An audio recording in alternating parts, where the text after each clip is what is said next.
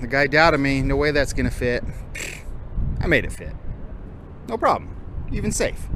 These fun pieces right here are a gantry crane, but of course it's not gonna work stock. We have to modify it. To make it work for me, we've got to make it wider. We got to make so water doesn't fill up that tube and just rust it out because it's going to live outdoors. And I'm sure there's 2 or 3 other things I'm going to modify as well to make it work for me. Keep watching. So I pulled one of the tubes all the way out because I was curious of how long it was. And it's actually the same length as the tube inside there. So that's good. I'm just going to put some grease, some marine grease, just on, because it just rubs on that very end. And then just on the top little braces as well.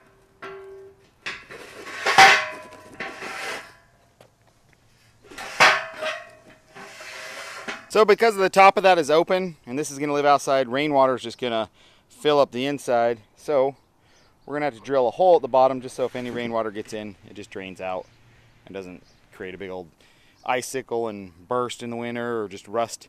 Everything's solid so it's not movable. So while I have it out, I actually want to drill an extra hole to go a little bit higher just in case I want to clear something. My motorhome's kind of tall with AC and I want to make sure I can drive under it. I'm not going to use that for lifting. It's way easier to drill it now than it is when it's all together. It's almost impossible to do when it's all together, so we'll do it now. That gives me extra 6 inches of lift. I don't dare go, because the pipe's only there, I wouldn't dare go any further than that, just to even lift its own weight. Now it's safe. Okay, the next step is I need to make this 102 inches wide inside to inside. Right now it's about 94.5, we'll just call it 94.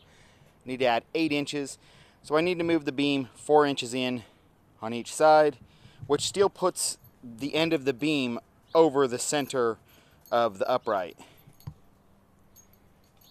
Kill it. You got it? You got it. Move those down 4 inches, move those in 4 inches, and that'll put me exactly where I need to use the original bolt holes, and if I ever want to go back to the original width, I can just move it back over.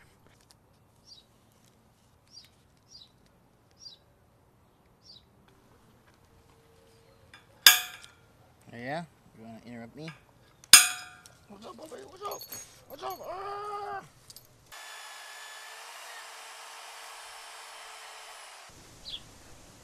The little tip is spring loaded, so it'll set in your center punch. And then I flip on the magnet. There we go.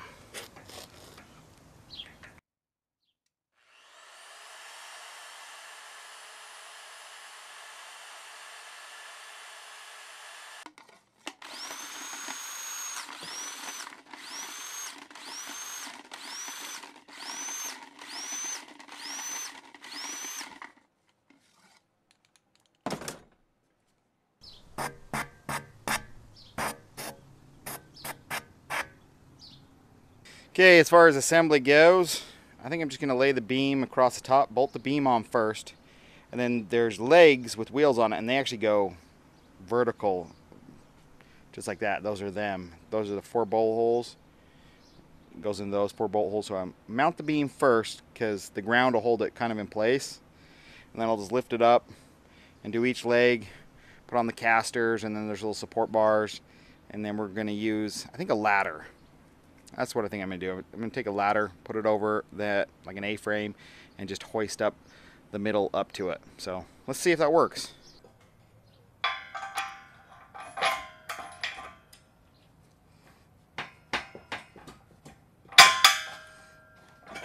What are the chances another one lines up? Ooh, it's close. Okay, we've got 2 in. Maybe we're on a roll now. Look how much warpage they got from welding. Nice and bowed. I just threw a tape measure and I'm actually 105 inches between there. 105 inches. I was shooting for 102.5. So I measured 2 different Harbor Freights, 2 assembled one of these, and they were 94.5 inches between the posts. 94.5. 2 different Harbor Freights I measured at. I did not measure this one. Moved each one out 4 inches, 94.5 plus 8 is exactly 102.5. Somehow I got an extra 1.5 inches. So I measured with my bolts, everything's 4 inches. Mine is actually 97 inches wide. So apparently they changed something. So mine is 97 inches wide and me adding 8 inches to the width made me 105, which would be fine, except for I don't think I can fit it through the gate now. So I have a side gate right here that I was planning on rolling it back through. I don't think I can fit it, so I got to re-drill holes at the top because I don't need it wider than 102 inches. There you go, 20-30 minutes later, we are at 102 inches. So I ended up moving each one over 2.5 inches. You can see the I-beam is still, actually the I-beam sticks over about 1/4 of an inch over the outside of the beam, which is plenty. I was actually going to, when it was that far over, I was going to put a little kicker leg down here and maybe one up here, but the way it sits right now, there's no need to. So I'm just going to leave it as is, and if I ever need to move it wider, I already got the holes drilled.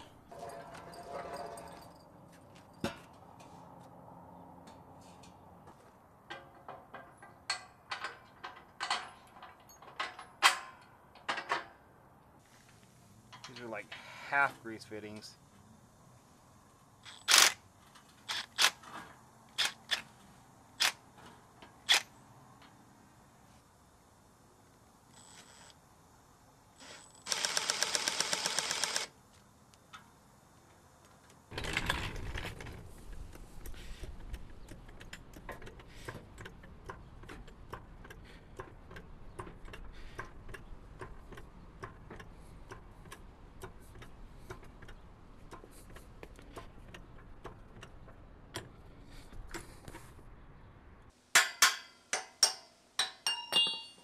I decided just to cut off the extra 1.5 inches off the end because I'll never use it.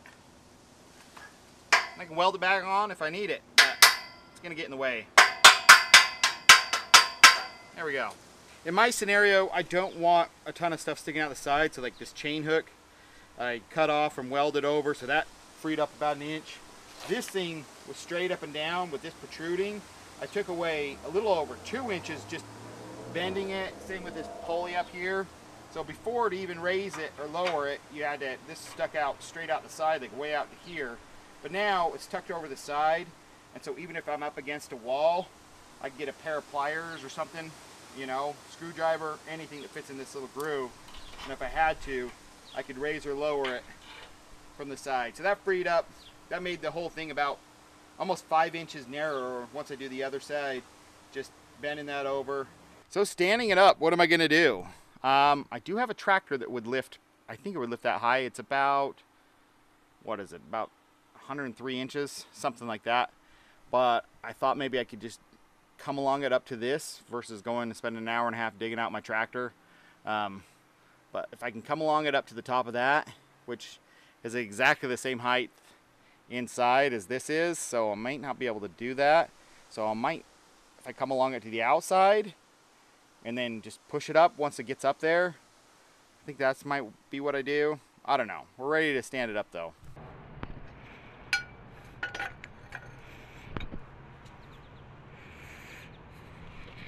Okay, this is what I have. I'm actually not going to lift it from the top beam. I'm actually going to lift it from a chain I have anchored about 2.5 feet down. That way, because anytime you use like a come along or this one's a chain hoist, you're going to run out of room at the top. At the very top, I have a bar spread over those, and then another piece of metal on each rung to help protect the aluminum rungs. I think 2 guys could bench press this, but then you're going to quickly run out of, it's taller than you height.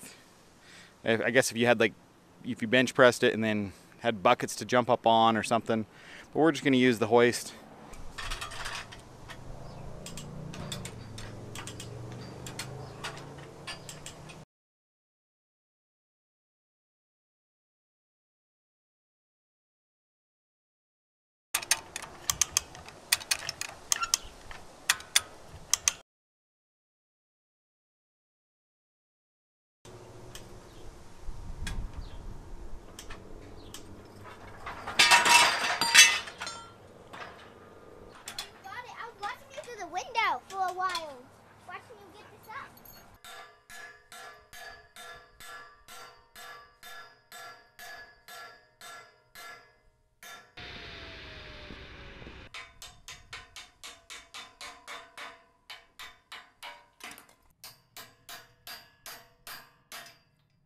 Now there's nothing sticking out of the side and protruding, so you can set it right up next to a wall, or if it's even tight in your garage, you could walk right by it without snagging yourself on anything.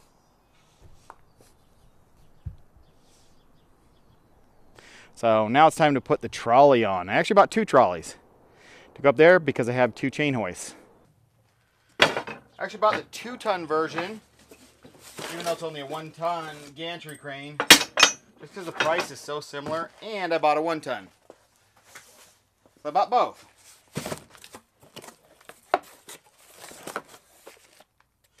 You see the size difference? I don't know. Figured why not?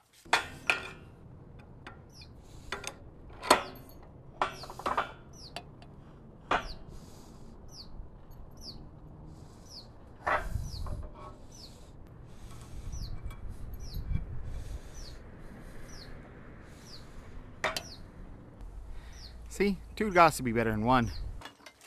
So this is my first chain hoist I picked up. Paid $5 for this. The guy said he had it up for 3 months for 30-40 bucks and nobody wanted it. So $5. It weighs a ton. And it only lifts 500 pounds. It's only 1/4 ton. So it'll work just fine for me. I don't know what the safety margin, this is a Yale something. I'm sure the safety margin is at least double for overhead lifting. So you can lift 1,000 pounds, just don't stand under it. So we'll just, everything seems to work fine when I was playing around with it on the ground. Don't know how well it's just going to sit out in the weather forever. There are some grease zerts. So I guess we'll just grease it up and maybe I'll make like a rubber cover, like out of an old inner tube or something, or a piece of plastic kind of just sits over it. But I have to get this up 10 feet in the air and hooked on, so we'll see about using another hoist to get this up here. And then I got another one that weighs twice as much as this does. Then I got this behemoth 3-ton, which is just humongous and so heavy. I don't know the brand on this. This is it's not a Harbor Freight. It is a Duff Norton Little Mule 3-ton model BN5.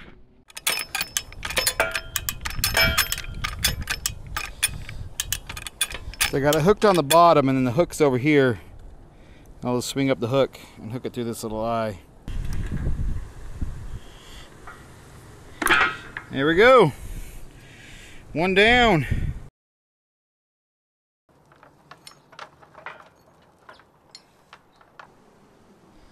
That one has a ton of extra chain, so I'm going to cut that and splice it, re-weld the link.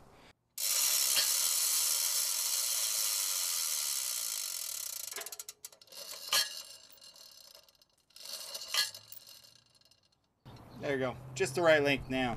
So this is the mechanism that actually you crank and it pulls the cable and lifts up the arm.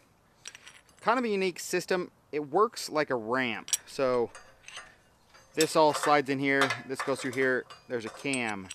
So this plate on the outside oscillates. I don't know if you can see this, but it doesn't actually spin. What it does is it forces these teeth, see how this is much smaller? It forces it onto that ramp and barely grabs that and causes this to turn. And then it forces the next one onto this and causes it to turn, but also doesn't allow this to unwind itself, which is nice, so it doesn't just let go out of your hand. The problem is this is just cast, this is just cast. And I don't know if you can see how rough this cast is. So what I did, I already fixed the other side. I just took my Dremel in here with a little burr and I just smoothed out all these outside edges. So, I mean, you got like sandpaper going against sandpaper. I don't know if you can hear that. And then you can see how much black is on here. That's metal wearing off already. So they didn't even have this greased. So where this slides into here and spins wasn't even greased. And the grease in here looked horrible. So we will just take the Dremel, grind that down, and then they work like they should.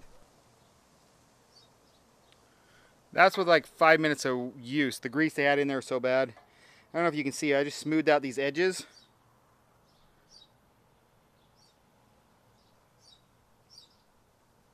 Just a little bit. I already did the other side. This side was actually working pretty decent. And so now that'll just ramp in there a little bit easier. Let's grease this up, and that just slides right back down in there.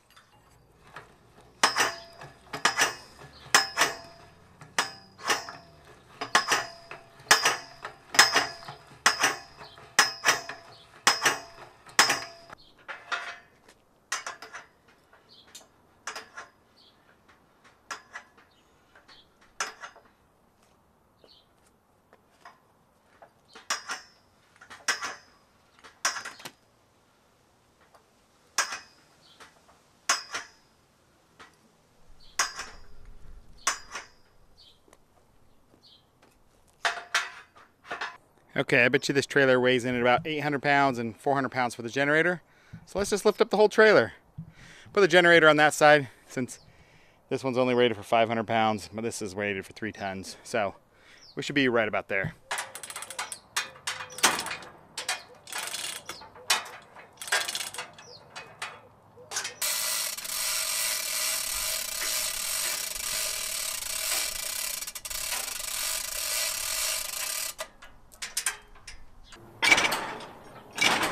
Don't say you don't want one. Look at this. Whole trailer is just free to swing. You could flip a trailer up on its side, work on the bottom. You can just grab it by the tongue, stand it straight up in the air, work on the whole bottom. I think I got about 500 pounds on this one, 700 on this one or so. We're about 1,200 pounds altogether. Not even phased. I'm excited. You need one. There we go. All modified for my use to live outdoors for the next 20 years.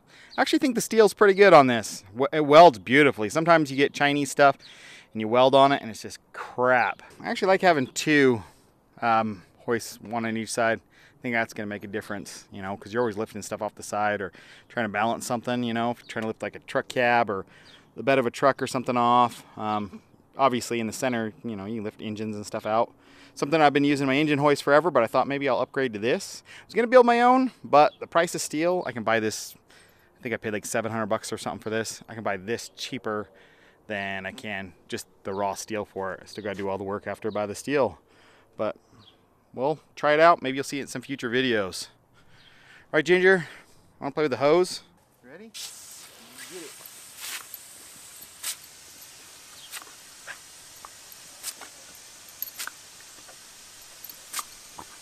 I don't know if the grass gets more water or you do.